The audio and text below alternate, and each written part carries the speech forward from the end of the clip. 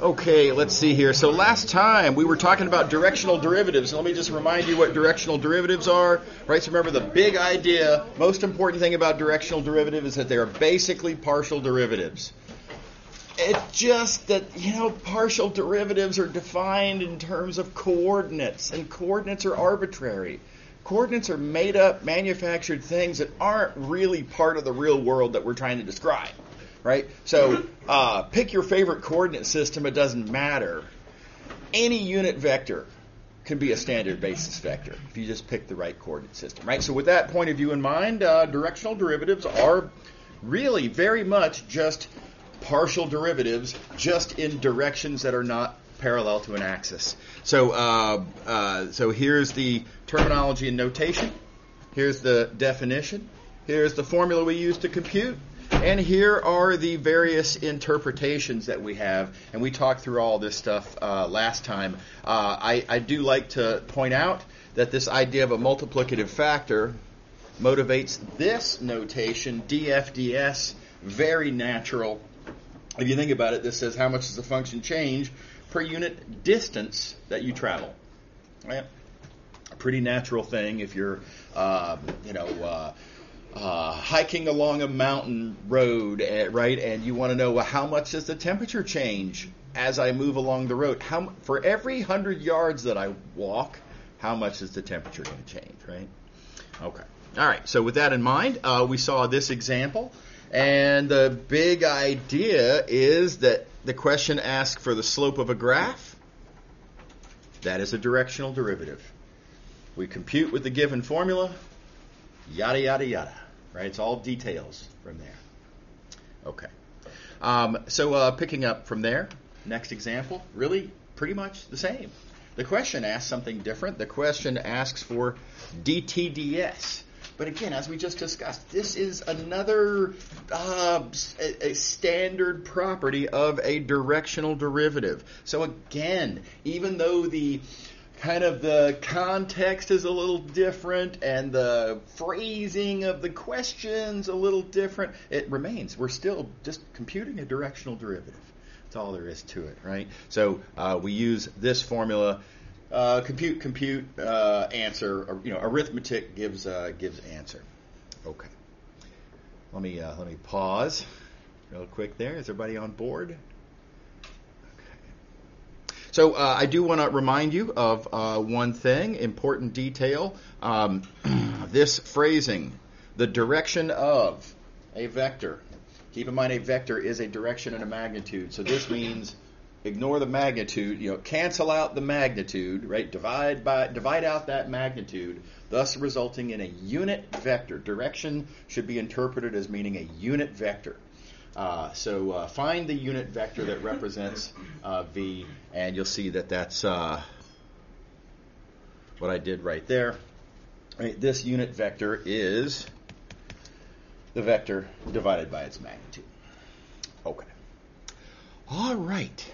Now, here's a little math cultural observation, I guess I'd call it. There are those who think that directional derivatives should be defined in a different way. Specifically, recall that we define directional derivative with the understanding that the vector has to be a unit vector. And there's various different justifications for this, ranging from mildly to extremely persuasive. Okay. But you don't have to, right? And again, there are those who prefer to define directional derivative without requiring that it be a unit vector. Now that changes things significantly. Right, let's come back to, again, where we just were. As we're defining in this course, directional derivative, blah, blah, blah, all these interpretations and convenient formulas, etc. If you remove the requirement that that be a unit vector, then the result is no longer a slope of a graph. It is no longer a multiplicative factor. It is no longer dfds. All of that goes away, right? And again, the proponents of the unit vector version of this would say, well, see, look at all that you lose, right?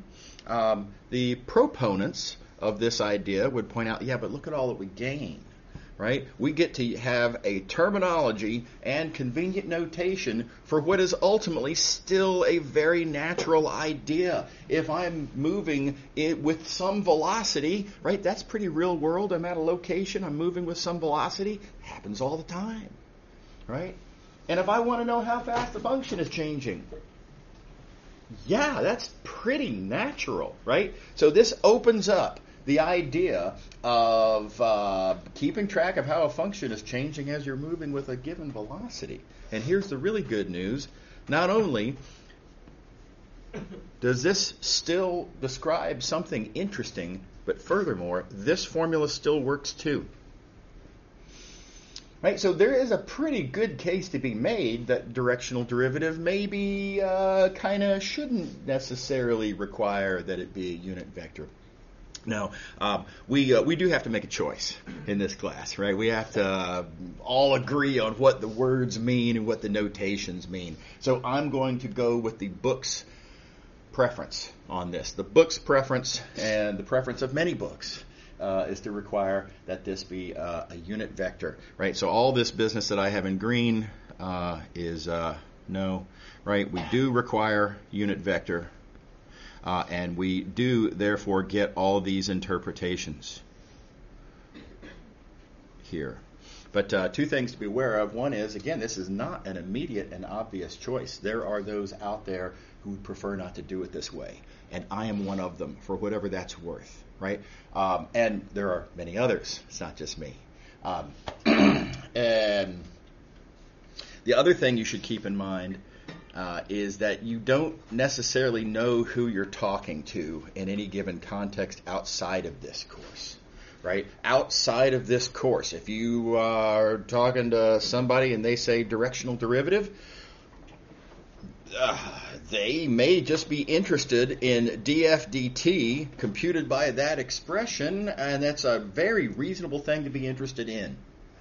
And just because they said directional derivative, that may or may not indicate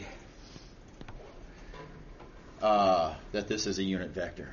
So my earnest advice is that you clarify. Right? Outside of this course, make sure to be aware that there are these two different schools of thought and clarify what the speaker meant when they said the word directional derivative or when they wrote something like this down. Okay. All right. Okay, moving along. Excuse me. So, here's a neat question with a very satisfying answer. It's the question of fastest increase, or the question of direction of steepest ascent.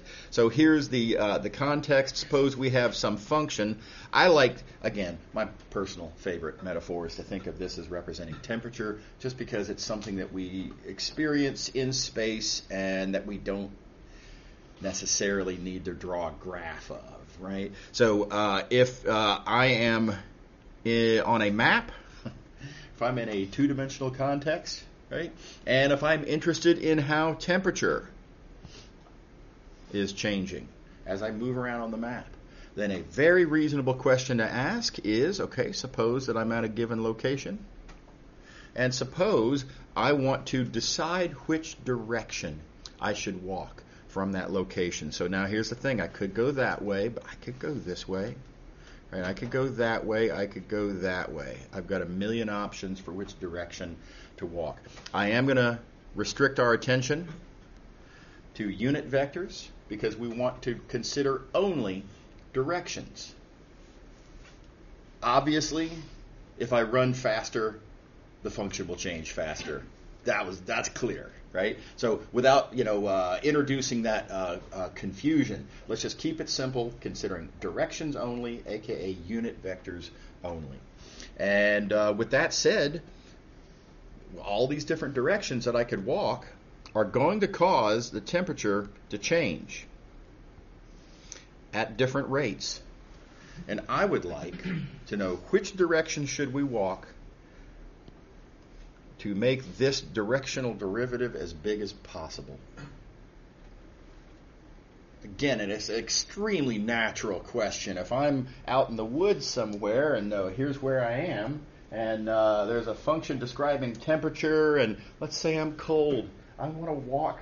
I could walk any direction. I got nowhere to be. I'll walk whichever direction is going to make me be warmer as fast as possible, right? So I want to walk in the direction that makes temperature increase as fast as possible, greatest directional derivative as possible, therefore. Does that make sense to everybody as a natural thing to want to figure out how to do? Right? So I've got to choose then. I've got to figure out how to decide which of these directions should I pick. Okay, now before we get to the answer, let me talk about lingo a little bit. Do keep in mind, let me just clean up the mess. This is getting a little out of hand here. That this directional derivative that we're trying to maximize can be interpreted different ways. It can be interpreted as how fast is the function changing, df ds. It could be interpreted alternatively as a slope of a graph. Now, I didn't draw a graph here. I could. I didn't want to. But I could, right? And if you did, then thinking of the directional derivative as a slope. Very natural. Okay, so when you find this ideal direction, whichever one of these happens to be the ideal direction, it is the direction that, well, again, it depends on your interpretation. If you're talking about how fast the function's changing, and if this is the direction that makes that as fast as possible, I think it makes sense to call this the direction of fastest increase, because you've chosen the direction that makes f increase as fast as possible. Natural language. Likewise now, a different interpretation. If you've drawn a graph, and if you're thinking about directional derivative as indicating slope, the direction that makes the slope as high as possible, that's the direction in which the hill that the graph represents is the steepest. And as you move in that direction, as you ascend the mountain, the hill, in that direction, I think it makes sense to call this the direction of steepest ascent. Both of these are standard terminologies. I will point out, to my frustration, this is actually the one that's the more common. And I don't really care for that myself. This idea of steepest ascent only makes sense if you're looking at a graph. What if we aren't looking at a graph? This doesn't make any sense. What if I can't look at the graph? What if we have 3 input variables, 1 output variable? That happens all the time, right? Temperature in this room. 3 input variables, 1 output variable, temperature. I can't draw the graph. It's a 4-dimensional picture. I can't do it. So I think this terminology is a little narrow and potentially confusing. This makes sense in any context. Whether you're looking at a graph or whether you're not looking at a graph. In any context, the direction that makes the directional derivative as high as possible is the direction in which the function is increasing as fast as possible. It's always the direction of fastest increase. So you're going to hear me say direction of fastest increase. You're going to hear other people outside of this course probably lean more toward direction of steepest ascent. Okay. All right. So now that we've understood the question and we've understood the lingo, how do we actually find the answer? Okay. All right. So here, here is the thing we want to maximize. Want to make that as big as possible. Directional derivatives are computed by dot products. So I want to make that dot product as big as possible. Dot products are computed with this formula. So I want to make that expression as big as possible. Now wait a second, good news. These are unit vectors. That means these magnitudes here are 1.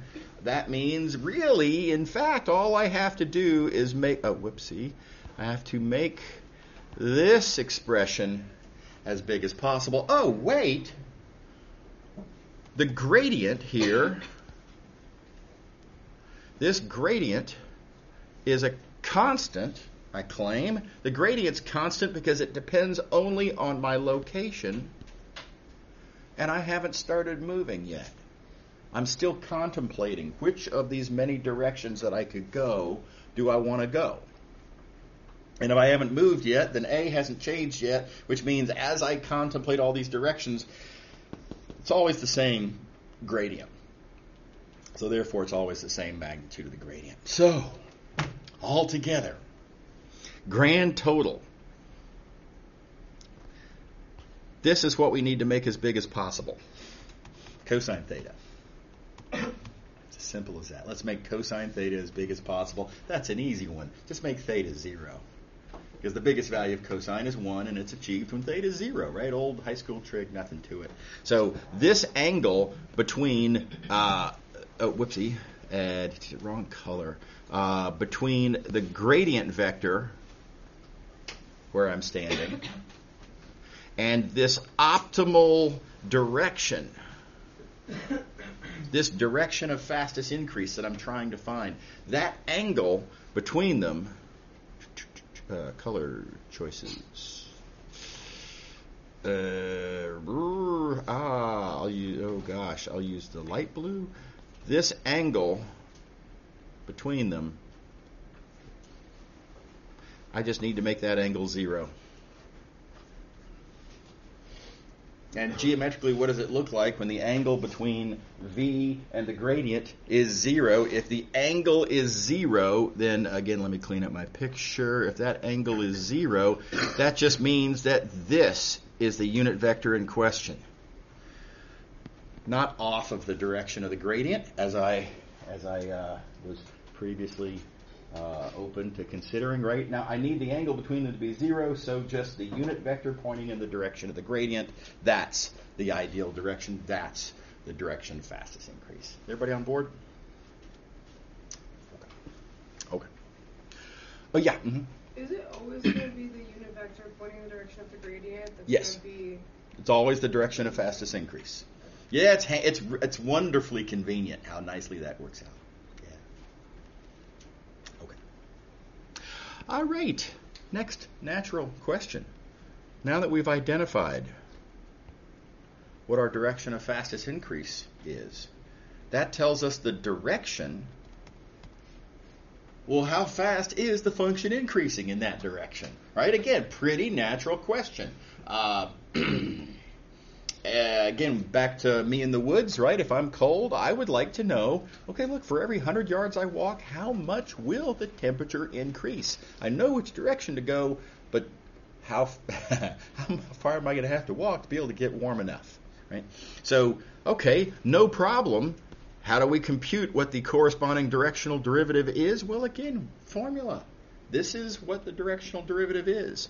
My optimal velocity, direction, I plug in right there. And yada, yada, yada, compute.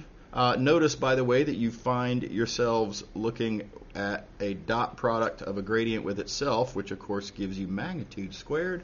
And the final simplified answer is the magnitude of the gradient. So we have 2 questions now answered. First question was, what's the direction of fastest increase? Second question was, what's the directional derivative in that direction? And check it out, both of the answers basically are the gradient. The direction is the direction of the gradient. The rate of change is the magnitude of the gradient. Both of the geometric features of the gradient relate directly to answers to this very natural question. So this is what I call a geometric characterization of the gradient. Let me remind you, where did the gradient come from? Several class meetings ago, a couple weeks, I forget exactly, right? But it was a notational convenience. It was a shorthand. I didn't like having to write down all those partial derivatives and the terms for the linear approximation. It was just notation. Up until now, the gradient has been a heavily algebraic concept. And now it's not. Now it's a geometric thing in a very natural way. The gradient is the unique vector in the domain whose direction is the direction of fastest increase and whose magnitude is telling me how steep it is in that direction, or what the rate of change is in that direction. So geometric, again, because this understands the gradient by way of its direction and magnitude. Those are geometric ideas. How are we doing? Does everybody see what my point here about? Well, it's awesome now that previously, mere notational convenience we now see as geometrically extremely natural. Okay. All right, so here's an example of these ideas in action. I'm going to start with a little bit of terminology. Here's the question. We have a hill that's in the shape of a graph of a certain function, and so here's my hill, right? And let's see here. We're looking at the point here, sitting above this point down here in the domain. Now, there's an awkward little bit of language that I have to entertain before we can go on with the problem, and that is that very often we'll conflate these 2 points. I claim that this is something you've already done a million times, probably, right? I mean, how do you describe your location on the surface of the Earth? You give longitude and latitude. You never give altitude, right? You just assume sea level? No, right? If I'm on Duke campus, I am not at sea level, buried 300 feet underground. Of course I'm on the surface, right? So it's, on the map, our location has longitude and latitude. In reality, we're actually sitting on the surface of the Earth. Nobody wants to be so uptight as to formally and strictly distinguish. It's perfectly obvious what we mean when we say a point on the map. Does that make sense? I hope that's natural. Now I did, in this case here, I did say sitting above, right? So I specifically noted the distinction between these points in the statement of the question just because this is our first time to encounter this issue. But going forward, I probably won't, and nor will they in most other contexts that you'll see. So it remains, though, that y'all have to distinguish. Y'all have to keep in mind the differences between these two things, right? It's at this point where we physically are that we can talk about what uphill means, right? Uphill means as I literally climb up the graph, namely the hill, namely the surface of the Earth, right? That's what uphill means, right? But when we ask what direction, we're always talking about map coordinates, right? In this case, the way I've got things set up with, and by the way, it's pretty standard to think of the y direction as being north, right? And with that in mind, this arrow that I have drawn here, that's southwest.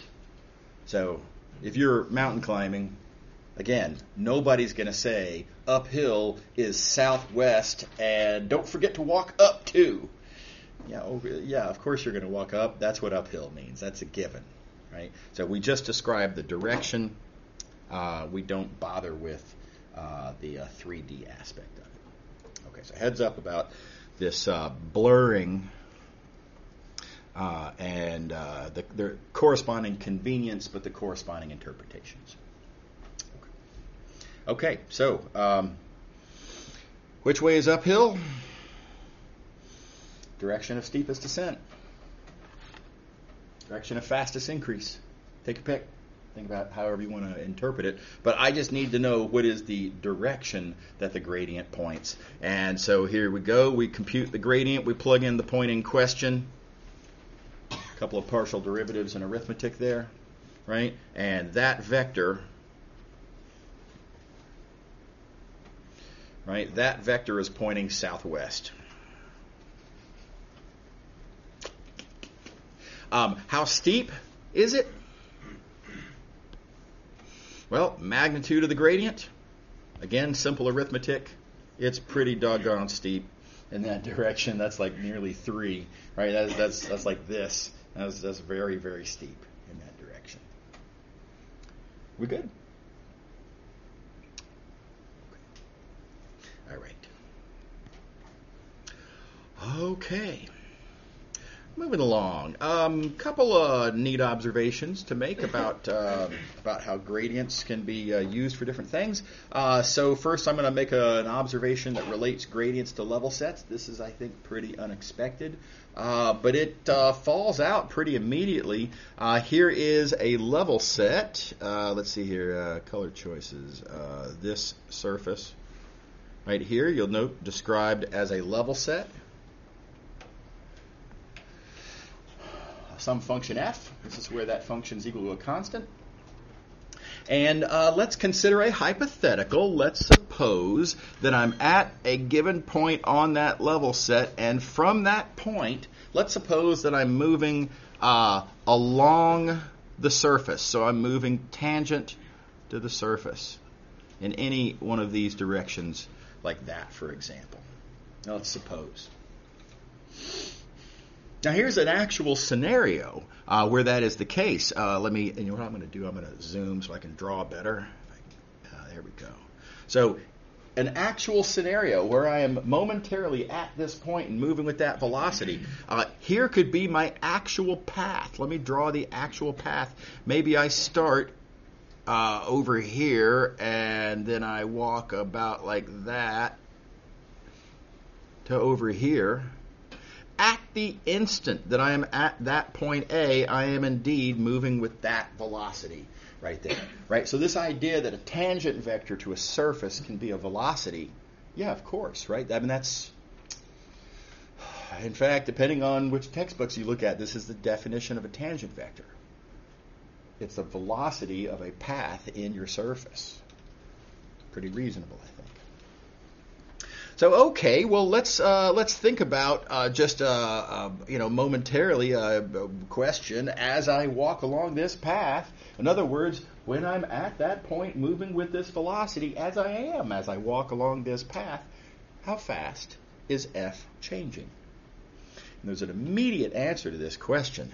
As I walk along this path here, I remain entirely in that surface where f is constant. If f is constant, then f is not changing, which means that its rate of change is 0. Is that cool, right? I mean, pretty believable, I hope. Okay. And here's the thing. df ds is directional derivative. Directional derivative is dot product with the gradient. And so if I know, as I've argued here, if I know that df ds is 0, that tells me the dot product with the gradient is 0, and that tells me this fact right here, that the gradient is perpendicular to that tangent vector. Everybody follow that little part of the argument there? This is only for level sets, though. Correct. This is very, very importantly just if the surface is a level set of f. Absolutely. Yeah. Okay, so, well, all right, now let's summarize, remind ourselves of what we've got here, and this is a big mess. Let's clean up our mess. What we have is that the gradient vector, this thing called the gradient vector, well, it's got to be perpendicular to my tangent vector to the surface. Wait a minute. It's got to be perpendicular to every tangent vector to the surface. Now wait a second. This gradient's got to be perpendicular to every tangent vector. That means it's perpendicular to the tangent plane. That means, I think, a reasonable conclusion, it's perpendicular to the surface itself. And so this is the powerful conclusion. Your gradient vector will always be perpendicular to the surface, namely the level set, because it's perpendicular to all of the tangent vectors to that level set. So really nice conclusion. Gradients are always perpendicular to level sets. You know what? I should have said orthogonal. Gradient vector could be 0, of course, right? Anyway. Okay. Everybody buy it?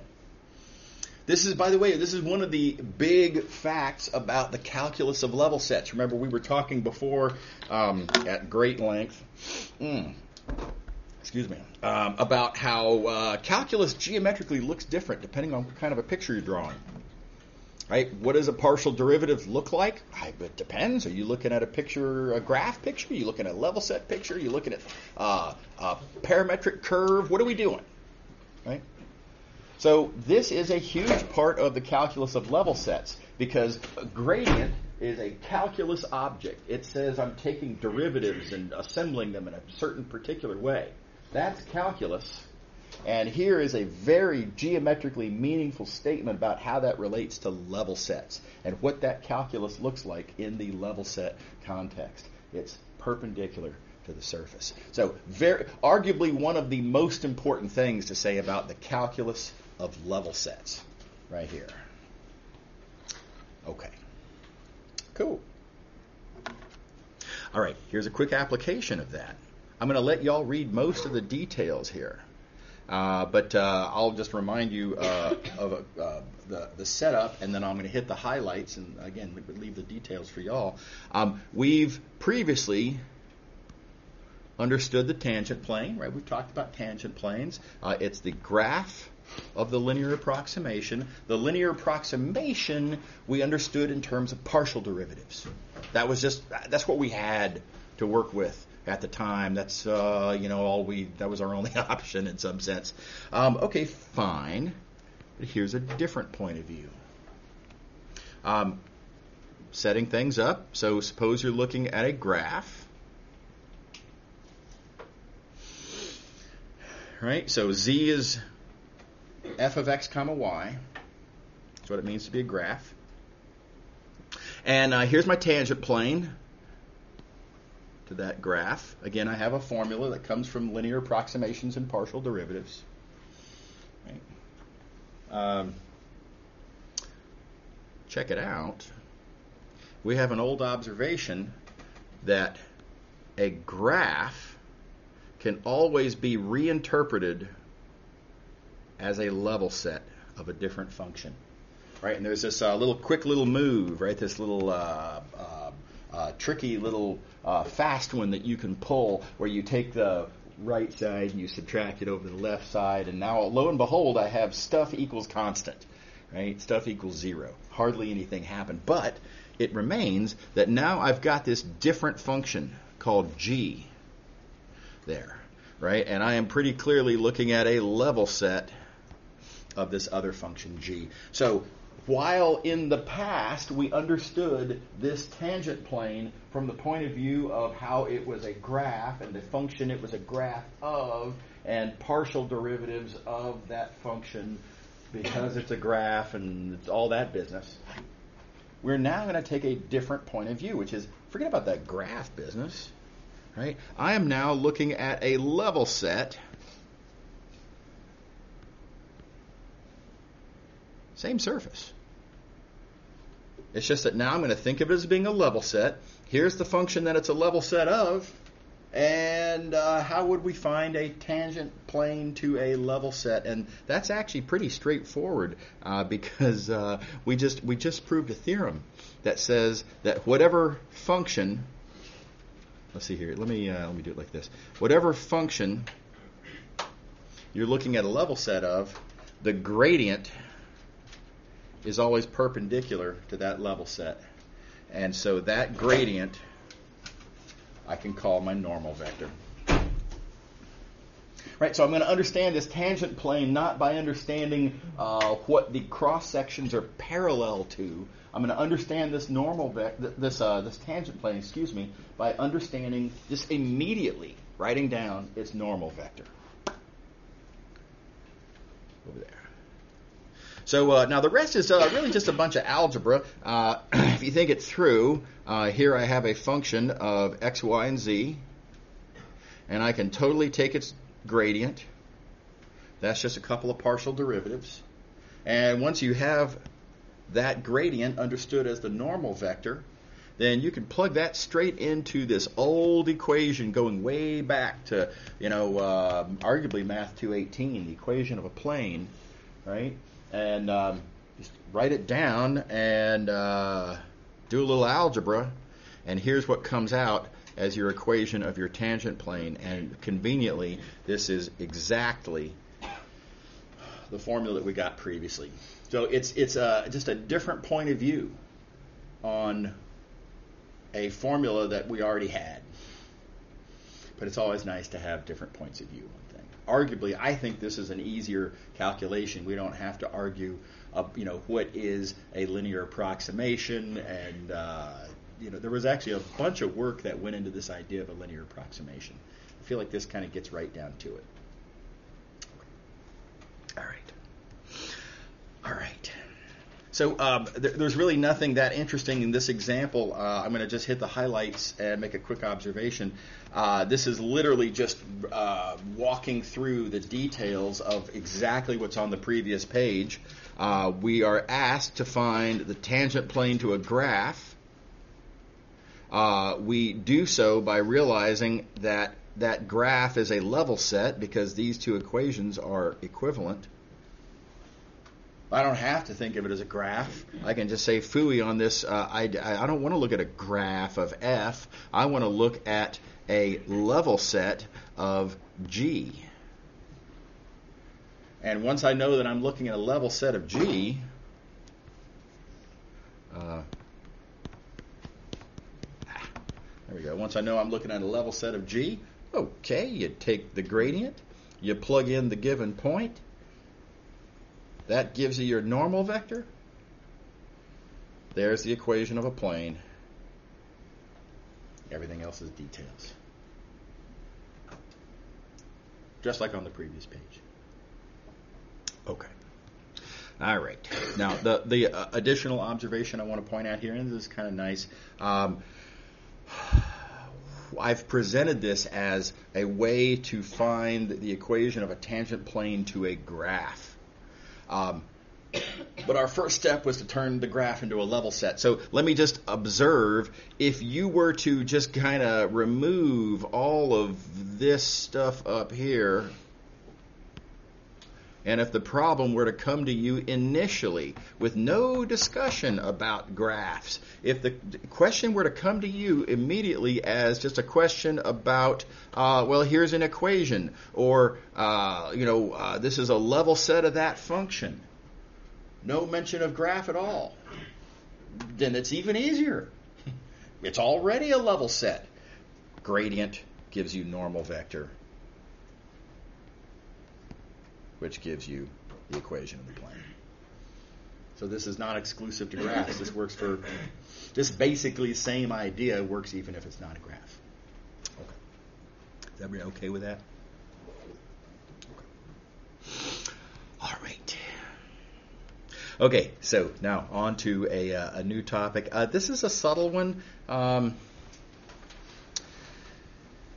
This is something y'all might have seen before, but I'll bet you it was treated pretty quick and dirty. Gets glossed over, certainly in most high school single variable calculus classes. And case could be made, and I recognize that, but they don't know multivariable calculus, so they kind of can't really treat this better than they. Anyway, the case can be made on both sides, but it's understandable why they kind of sweep this under the rug. But now that we are in a multivariable calculus context, we've really got to address this reasonably. And so here we go. Here's the question. Suppose you are looking at an equation of a curve. So here's an equation. Of course, you can always describe an equation as something equals 0, because whatever's on one side, you can just subtract to the other side. So suppose I have an equation like that. And suppose I'm looking at a point let's say this point right here. And I want to understand what is happening near that point. And so I'm going to say locally. And locally just means, be very myopic about this. Don't pay attention to anything that's not happening other than right next to where that point is. And away from that point, I really don't care. So we're going to throw away and ignore all of this. And wherever it goes after that, we just ignore. Locally just means tunnel vision, just nearby. How nearby? As nearby as you want it to be. Right? As nearby as might be useful. Okay. All right, so locally, can I view y as being a function of x? Let me say that a little bit differently. This is an equation, yeah, sure. This also could be viewed as, hey, suppose I'm looking at a level set. And the question, can y be viewed locally as a function of x, then kind of asks, well, can I view just a little piece of that level set as being a graph? So you can think of this algebraically as, can I view the input variable y as being an output variable? You can view this geometrically as, can I view a level set as being a graph? Okay. You remember we kind of talked about a version of this at one point. I made the observation that every graph is a level set. That's cool, right? Every graph is a level set. But I pointed out not every level set is a graph. I gave an example where it absolutely is not, right? Here we're asking this refined question, given a level set, can I view it as a graph? But with the refinement, again, being that I'm only interested locally. So it's a tougher question at this point.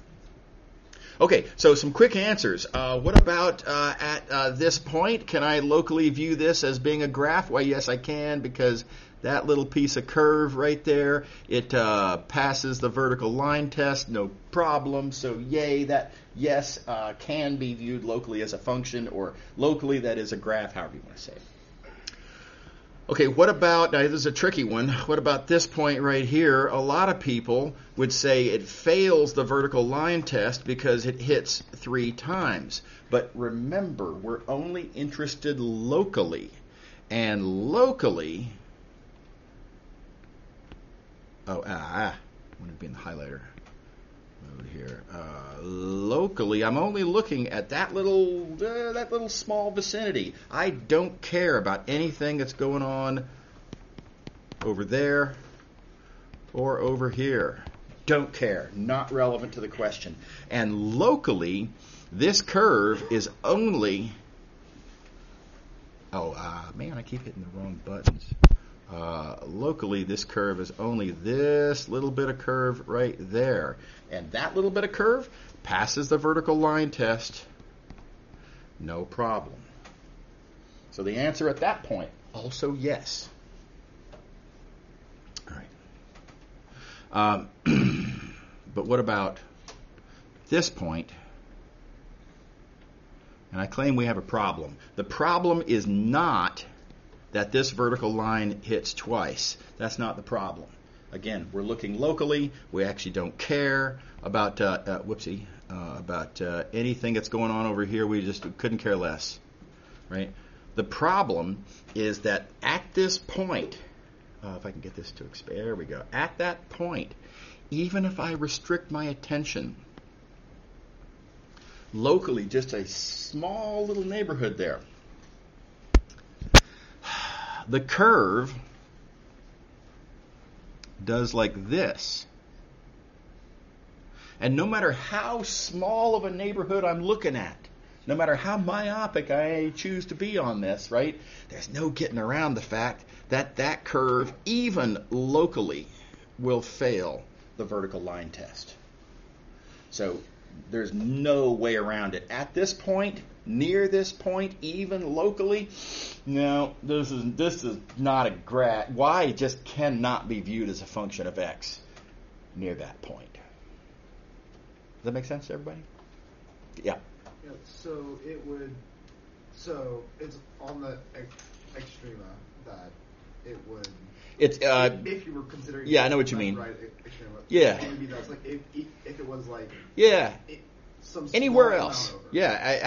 However little it might have been moved over. I mean, let's suppose that I were looking at, just ever so slightly further down here, right? Then I could be extremely myopic and only look just in that teeny tiny little, and then there's no problem, and so everything's fine. Yeah. So it's only at that one point, and I'm going to avoid for the moment characterizing exactly what it is about that point, right? But yes. Yeah. Everybody happy? Okay. All right. Now, I want to address a very natural question related to this, which is who cares? Right? Seems like we're getting into awfully fussy area. Right? But here's the thing, and y'all have seen this in single variable calculus classes. Sometimes you have an equation, and you want to be able to do calculus, and you want to be able to look at the curve, and you want to be able to talk about the slope, and you want to be able to talk about dy dx. Right? Y'all have absolutely done this before. Right? Well, can you really talk about a derivative of something if you don't yet know if that thing's even a function? Right? I mean, look back at the original algebra. In this original algebra here, x and y are both independent variables. There is a point of view that says, look, as things are given, y is not in any way a function of x. In fact, when I take the derivative with respect to x, aren't I supposed to hold y constant? And what are you talking about when you say dy dx, right? You can't make any sense out of dy dx until you know, at least locally, that y is actually a function. We take derivatives of functions, right? So if you want the algebra that you write down to not be meaningless garbage, and I think that's important, right?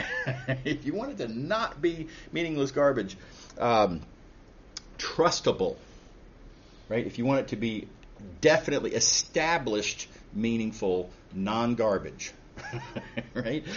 Then we have to answer this question. We're going to have to figure out how to make sure that the point I'm looking at is like one of these and not one of these. How do I tell these apart without, relying on fortunate, things like geometric intuition? We just happen to get lucky sometimes, and like I understand circles, and I can just look and see, right? But if this is some wacky curve like this, how do you know? Okay. So here's a way to address this. I think this is really nice. Here's what a level set looks like, and let's talk about the key point. What characterizes this point here as being a problem, and what it means that this is a problem is various different ways you can say it. I'm going to say this in a way that I think is more geometrically satisfying. I don't want to be rigorous about this. That's not what this class is. Right? But from a, come on, you know what I mean, point of view, the problem at that point is that at that exact moment, that is exactly where the curve is wrapping under itself. Or depending on if you're going the other way, wrapping over itself. Does that make sense? That's what causes this piece of curve to fail the vertical line test. So now here's another case to be made for what that means is that means I have a vertical tangent line. And a lot of students are tempted to say, oh, that means dy dx has to be undefined. You can't say that yet. We don't know y as a function. You can't even talk about dy dx yet because we don't know if y is or isn't a function. Right, so let me just, restrict that forget that temptation to talk about dy dx being undefined or something like that. We have no access to that. We can just say vertical tangent line. Okay, now recently established fact, gradients are always perpendicular to curves. namely, specifically level sets, right? So notice here, I'm looking at the gradient of the exact same function whose level set I'm looking at. And gradients are perpendicular to level sets, and if you have a vertical tangent line, then you're going to have a horizontal gradient. And then let me remind you that the gradient, of course, is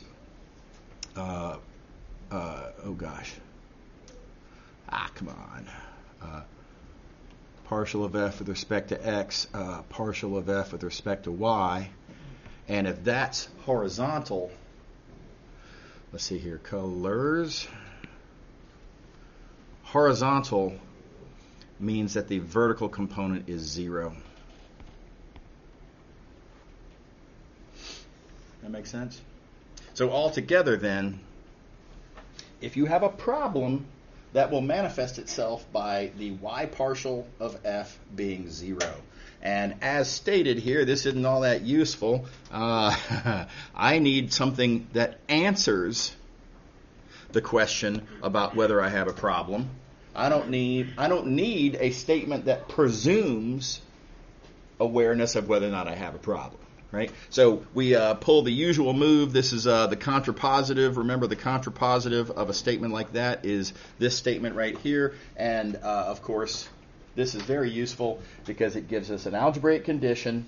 I just take the f, take the partial with respect to y, and if it's not 0, then I don't have a problem, and all is good. And this is a good place to end it for today. We'll pick up here on Friday. See y'all later. Have a good one.